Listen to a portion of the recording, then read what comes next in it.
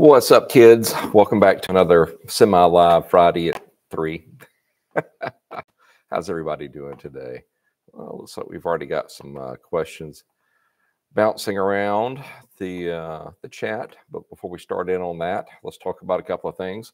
One, we've got 1 week left for that giveaway of our ATV throne.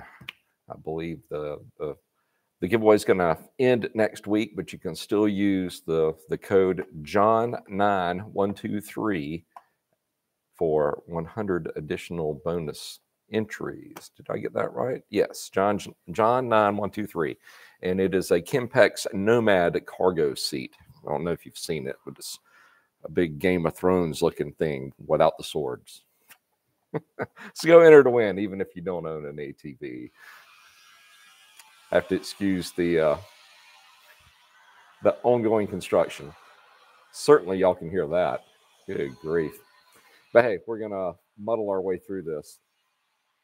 Let's flip around and look at the questions that I may have missed last week or somebody sent in on one of our channels during the past week.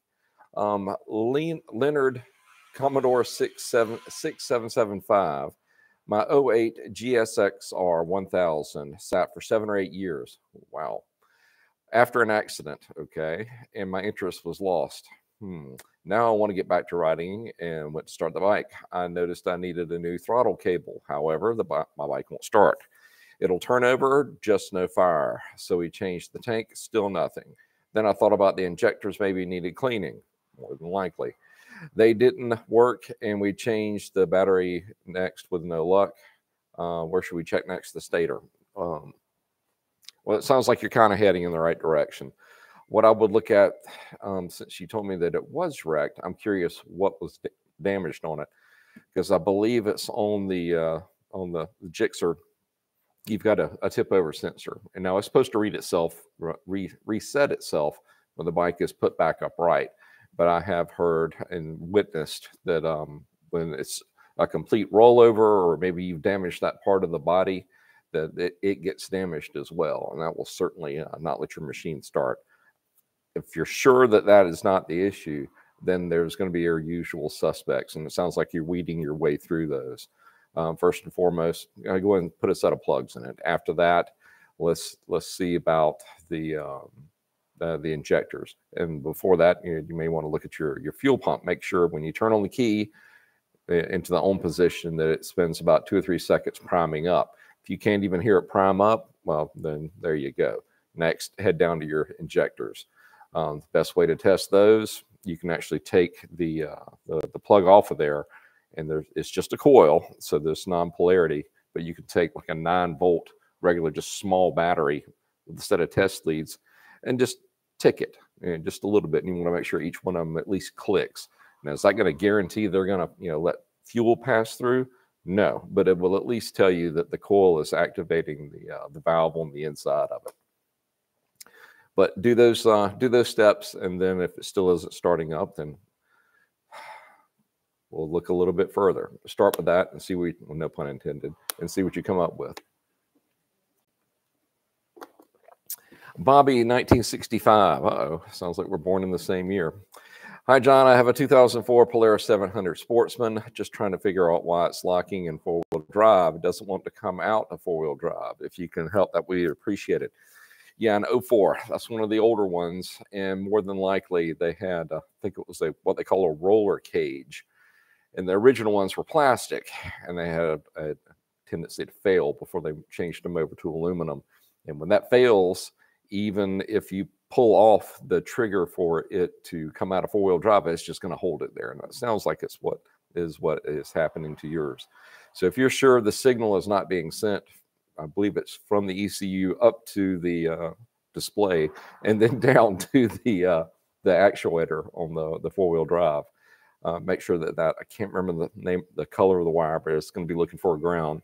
Make sure that it is not active, and then, well, you're probably going to have to go into and replace that roller cage if memory serves.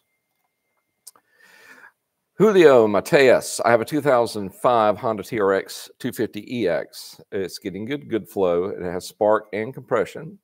It cranks up, but won't start up. So I cleaned the carburetor and put a whole new cylinder head and piston. It still won't turn over. I need help. Okay, well, that kind of contradicted yourself a little bit. He says it cranked over, but it won't start. But then you put in a new cylinder and piston, and it still won't turn over. All right, well, then we're not really solving what the problem is. So it's just sitting there spinning over, and it's not starting up, and it has spark as well. I would tend to wonder if it's sending that spark at the wrong time. Then I've seen it happen before, where the flywheel, for lack of a better term, which is also your stator, or no, that's your rotor, sheared the not the cotter pin, but the crank pin shifted by about 10 or 15 degrees. Yeah, sure, it was sending a spark just at the wrong time. But could you really tell that it had been shifted?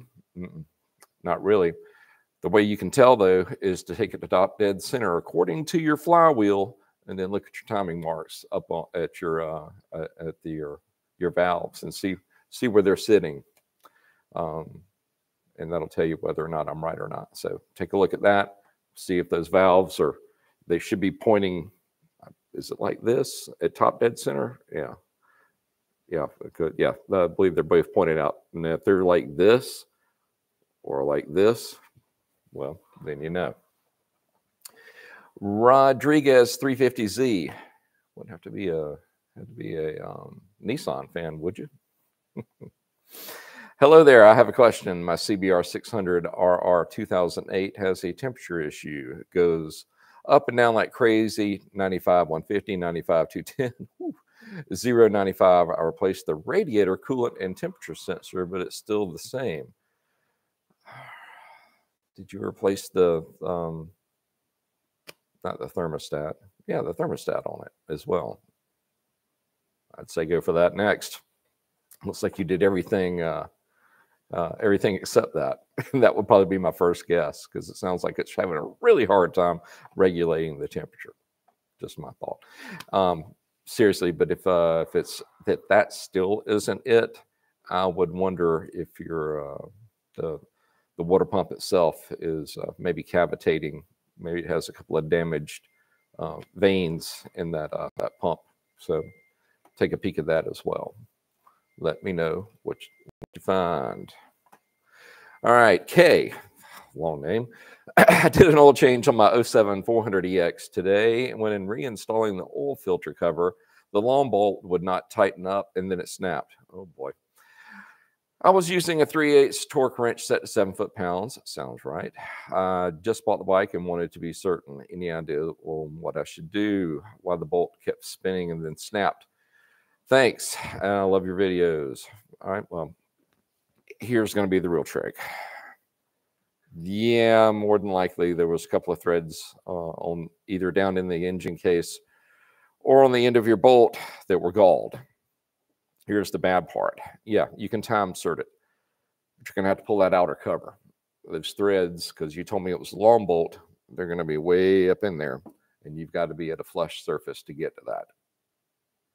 So unfortunately, that's what you're going to have to do. We've got a couple of different videos that show you how to do time insert installations, but on yours, you're going to have to dig a little bit deeper into the engine, pull off your clutch and everything else, and you're going to be down to the inner case. You have to get that outer case pulled off of it, unfortunately.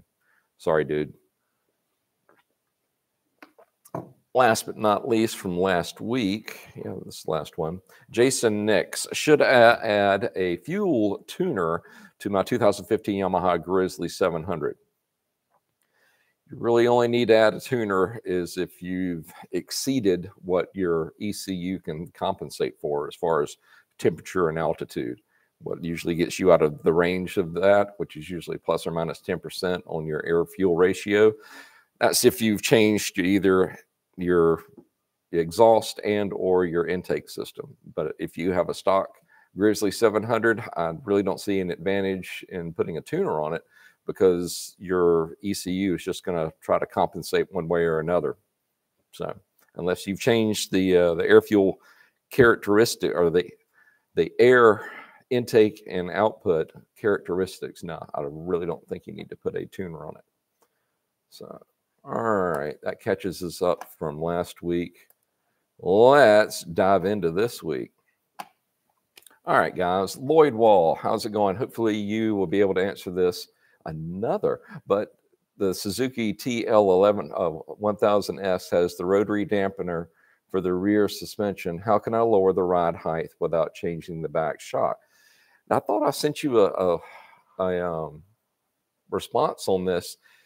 I can't remember the name of the company, Lloyd, but there is one that makes a lowering kit for that particular year TL1000S, and it was more than just the dog bones. It had a different, it had an additional piece in there would allow you to lower it down, and I'm sure they took into account that it has the rotary dampener for the rear suspension. I thought I sent that to you. If you would reach out to Hank at our either one of our channels like Instagram or Facebook, and I'll send him the information, then he'll forward it to you. I just can't remember off the top of my head. Old age, I guess. But yeah, Lloyd, I know that I look straight at it, so I know that they make one. I just can't remember who they are. But we'll get you hooked up with them. How's that? Philly D, good afternoon, John. I replaced the front tires and the front brakes and air filter on my Honda VTX 1800. Now I'm having a hissing sound. Any idea what that could be? Thanks in advance. Replace the front and rear brakes on when applying the front. The brakes hearing a hissing sound. Any idea what that could be? Did you go with a different type brake compound, possibly? I mean, I've run into that a couple of times when just changing out pads. If it's on a kind of sound on the front end, if it really bothers you that much, well, back up a second. The reason that probably happened, if you did change your pad compound, your rotors were already embedded with the previous brake pad compound. So if you change that, they're going to react to that a little bit differently, and that may be the hissing sound that you're experiencing. One of two ways: either you have to rebed your brakes into those existing rotors or existing disc, which is not easy to do because they are embedded. If you're really wanting to get rid of it all the way, then I would suggest replacing the disc. It may be time, it may not be, because from experience, it takes a long time to really wear down those discs before they have to be replaced. But hey, if you do that and go through a bedding process, and I think we did a how-to video explaining that process. So Hank, if you want to dig that one up and drop it in the chat, then Philly D can get his rebedded in there. Bradley, how's it going, Bradley? Hey, John, question on aftermarket rebuild kits. Valve stem seals in these kits do not designate which is intake and exhaust. The OEM seals have different part numbers and clearly look different. Part 2 below. What would be your recommendation on determining which is which? If the stem outer diameter is the same, pretty easy to determine if there is a measurable difference on the stem. The OEM is probably compensating, which I find it a little bit crazy, is for temperature difference. You're going to be a little bit hotter on the exhaust than you are on the intake. Why do they really need to have, if all the dimensions are the same, why do we really need to have two different part numbers? They didn't invite me to that meeting. So, but most aftermarket manufacturers, they make a set of seals, and they may fit 15 different machines and 15 different engines, regardless of their make and manufacturer. Is your OEM going to be the more accurate way to go, especially on something like this? Yeah, and that's typically what I do. If I'm going with an entire kit and I run into something like this that I know there's supposed to be two different part numbers and they're sending me just the one, I'll use everything in the kit except that for that one thing. I've done it before. Guess they're having a jam session out in the warehouse. Hopefully y'all can't hear this. we'll have a copyright infringement from YouTube if you can.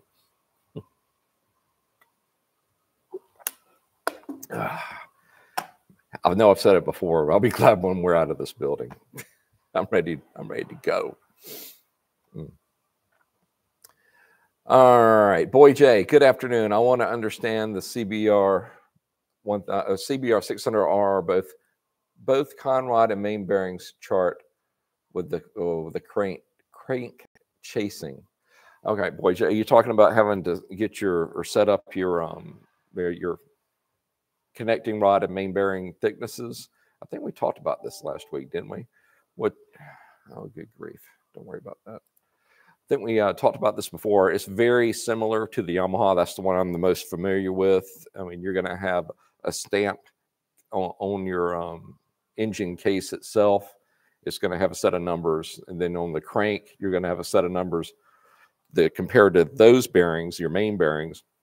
And then you'll have another set that correspond to your different journals for your connector rod bearings. Now, each one of your connecting rods is going to have a specific number on it, and they'll determine which bearing you need by looking at those two numbers and either adding or subtracting or whatever the Honda process is for determining the bearing.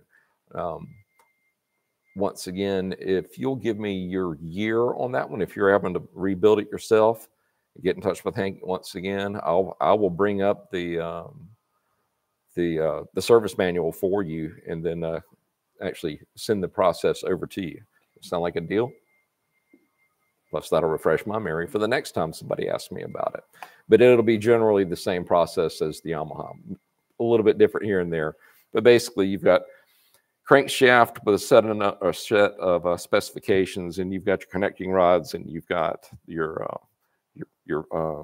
block over here. And whatever those differences are in between those two measurements, those two specifications, that determines your bearings. Wyatt Earp. Oh, cool.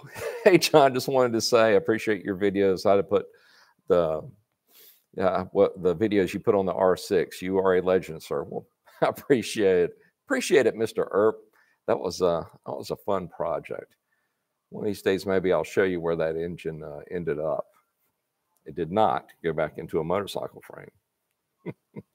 Matter of fact, I may look that up while I'm talking to you. Nah, we'll save that some other time. It'll take me too long to get to it. It's a pretty cool place that it ended up. Actually, there's a picture of it in my office.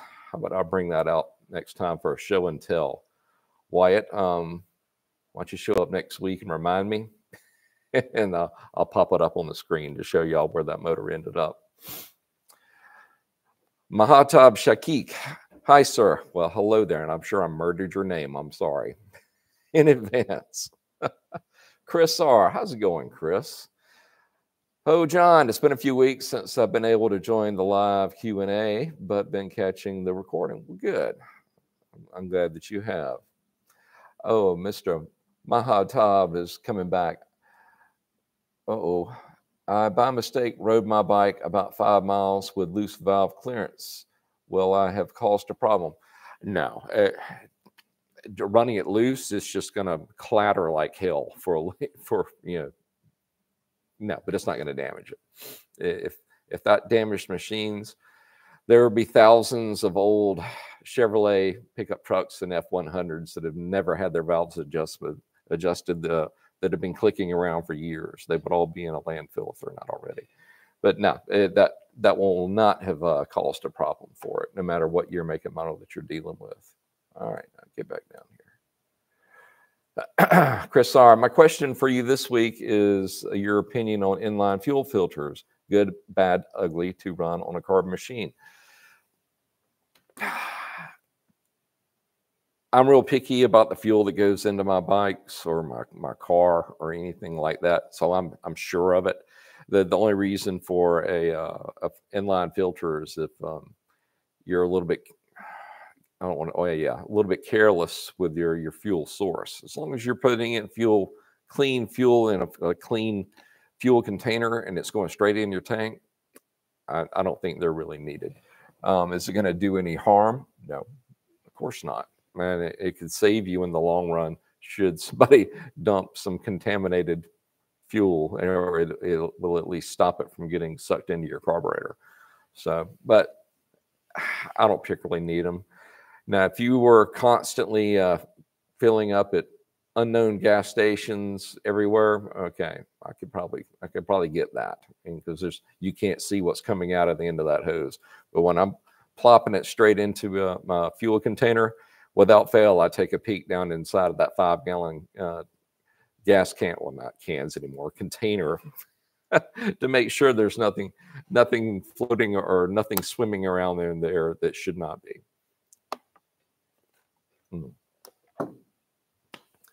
But as far as a downside to it, I don't think so, especially on a carb machine. It's usually gravity fed on something like that, and the fuel line is big enough. It's not going to impede it by slowing down its flow.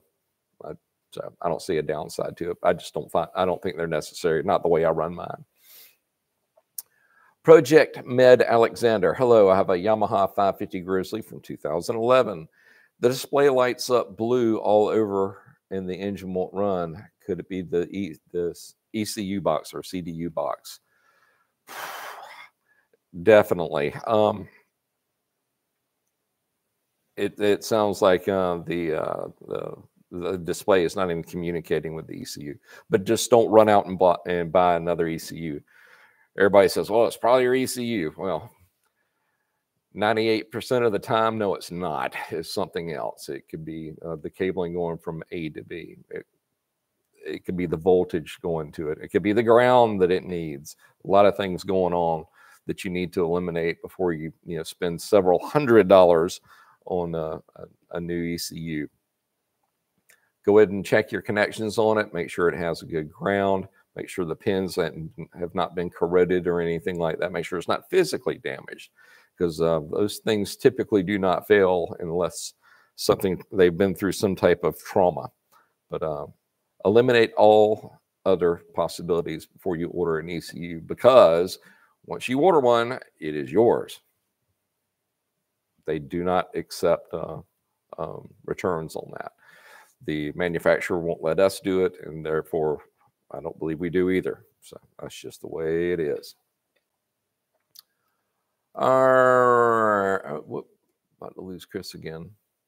Chris R., first trip planned next week for Legends 250R. That sounds interesting. At the Little Sahara in Oklahoma. I'm not familiar with that one. I'm going to have to go check it out. Then again, for ATV Wars, the second week of October. Man, you are busy.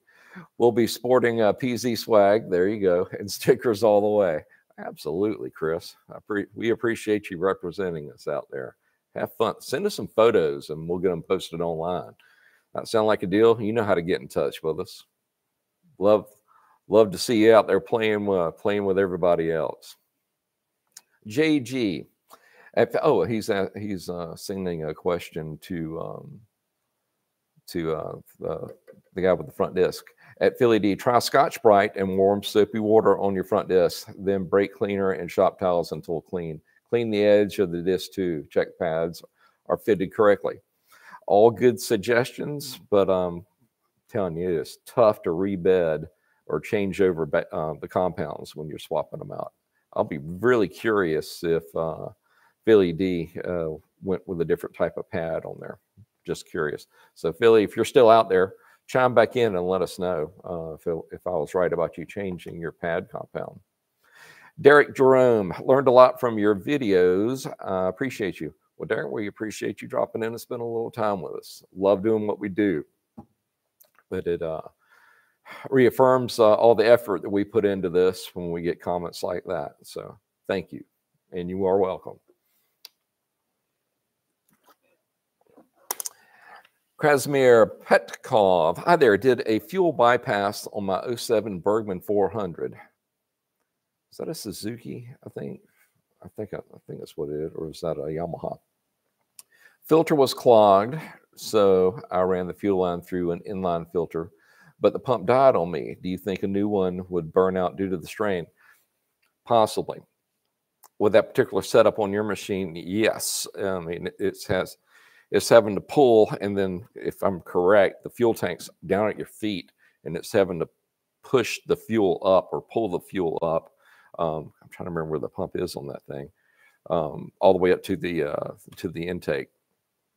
So evidently the fuel filter is restricting it a little bit from maintaining its PSI, which probably is not much, but it is enough to give it a hard time.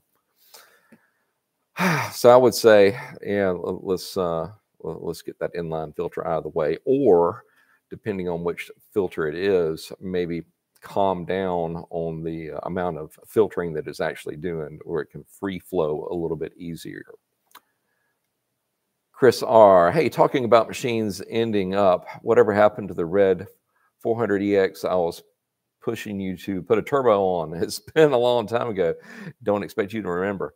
I know exactly which machine you're talking about. And it is right now still sitting in a storage container outside of the new building, waiting for the production team to release me on it. Because I've already ordered all the parts. I guess they didn't know that, and I have a certain direction I want to go with it, but they haven't released me on it. But I have a feeling that the multimedia team is about ready to let me go on it, especially once we move out of here. And I think that should be project number 1 in the new studio. What do y'all think? I think we should start off with we started off this channel with a 400EX. I think we should restart it in the new studio with the same type machine, just dive a whole lot deeper into it. Because believe me, y'all have seen it sitting in the corner here a couple of times, but you have no idea just how bad it is. It is the biggest POS I've ever purchased. That's going to make it fun to rebuild, though. The Muffin Man. How tight should the steering head bearings be? It's a loaded question there, no pun intended. Take it all the way down until you can feel the bearings kind of twitch, and then back off about a third of a turn. That will get you in the ballpark, because you gave me just a generic question, but that's typically how I would do it. I mean, the same way I adjust trailer bearings. Take it until I can feel the actual bearings in there, and then back it off, half of a turn, and then you'll be okay. Jake Aldoff, Talley, you're a legend. Only in my own mind, Jake. Only in my own mind. Outrageous penalty. Hey, greetings, John. I need to replace a brute 750 top end head gasket where the valves are, but is there kind of a round shaped circle in the middle of the head cylinder, and this part leaks oil. All right, let me read that again.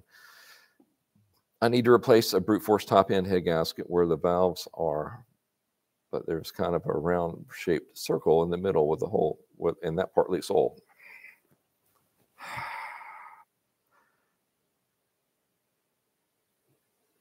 Oh, you added to it. How a flat head gasket is supposed to fix the leak on this round shaped part in the middle of a vertical and also leaks. All right, if you're telling me it's leaking from there and it only has a oil passageway where it's passing through on that particular gasket, I would wonder if you need to resurface the block to the head, because I get the feeling like that part's warped and it's allowing it to leak. But that's what I would think. Oh, boy, Jay came back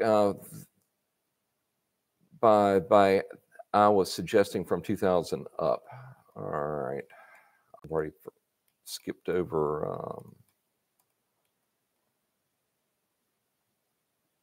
Okay, it's for 2007. Gotcha. So now I know what to look up for you. Not a problem. Get back to where get back to where we were. That old trick, vodka in the water bottle. I'm more of a single malt whiskey guy, so if you see a Coca-Cola bottle in here, well, then you know. But nah, this is just water, as far as you know. Ken, hi, John. Thanks for sharing your expertise and thoughts on repairing and maintaining your ATVs, UTVs, and motorcycles. Your advice is much appreciated. Thumbs up from down East Maine. Well, you're very welcome, sir. I've said it many times before. Love doing what we do here. It's a whole lot of fun. Jolene76. Hey, John, thank you for doing this channel. Well, thank you for making it what it is. I mean, I could run around and make these videos all day long, and if nobody looked at them, what's the point?